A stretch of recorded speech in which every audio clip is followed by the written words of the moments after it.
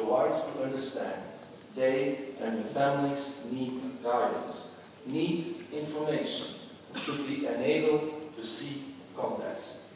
That's why, Mr. Chair, Belgium has been very active and wanted sexual orientation as a ground for discrimination in the final declaration, as we wanted in any text about discrimination, especially in the ones addressed to youngsters. It is about human dignity, human rights. Giving information doesn't make you gay. It is not propaganda. It just helps one to find his or her way in life. People should be accepted for what they are and not prejudged upon. It is with deep regret, Madam Director General, and sadness that we couldn't convince the Russian Federation and that there is no final declaration.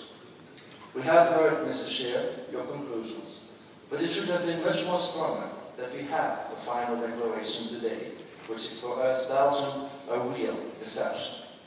And Madam Director General, I miss a lot of my colleagues today, here, and also yesterday. That's a fact. And we should ask ourselves how to proceed in the future, and you can count on Belgium on that. But we have to vocalize for youngsters in Russia and everywhere in the world that all countries will join us for the sake and well-being of their young people. And let's be say, coming from a country with a strong Catholic background, that we would like to continue working with countries